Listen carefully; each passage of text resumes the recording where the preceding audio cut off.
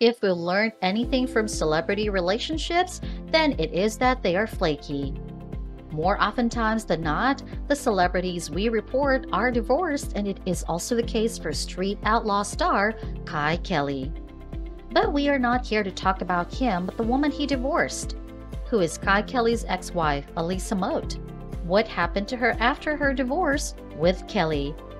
Alisa Mote was born in Galesburg, Mississippi on February 18, 1992, to mother Brenda Martin. She has two siblings, John Daniel Mote and Crystal Simmons, and that is the only thing we know about her early life.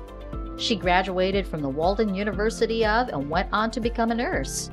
The last we heard from her career, she was working at the North Oaks Health System in Hammond, Louisiana, where she was employed as a flexibility nurse. She also volunteers at the Mount Pleasant Elementary School, which she often shared on her social media and seems to be proud of in her posts.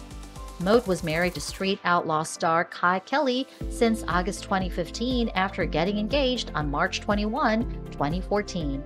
They share one beautiful daughter together who is Kennedy Alisa Kelly, who was born in 2016. Unfortunately, Kennedy was born amidst turmoil between her parents. Her parents' relationship was going bumpy and fell shortly before her birth, and they had filed for divorce shortly after her birth, around 7 months to be more accurate. We still do not know what was the exact cause behind their divorce, but it's all in the past now. We are not exactly sure what Alisa Mote has been doing since the divorce from Kye Kelly. While her ex-husband seems to have moved on quietly, Alisa is still not reported to be dating anyone new or seen with a partner.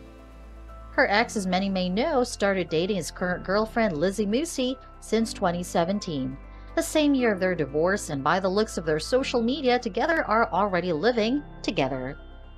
We unfortunately don't even know a lot of what she is doing professionally now.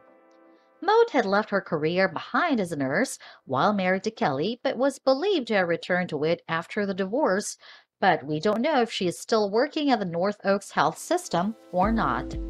She is only fairly active in social media, and even then, she only posts pictures of her daughter. At the very least, we are happy to see that Alisa at least seems to be doing okay.